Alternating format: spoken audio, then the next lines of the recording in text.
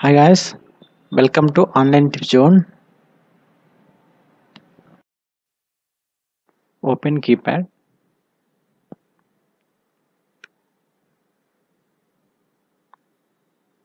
Here you need to click on settings icon like shown in the figure. Okay.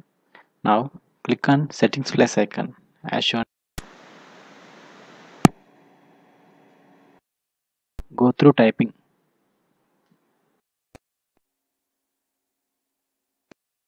Okay.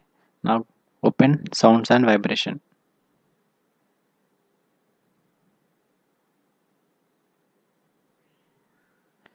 Here you need to disable this default vibration from the settings. Just disable it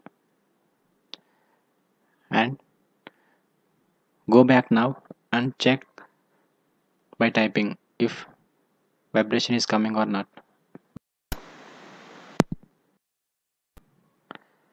See, now I am not getting vibration while typing on my chart.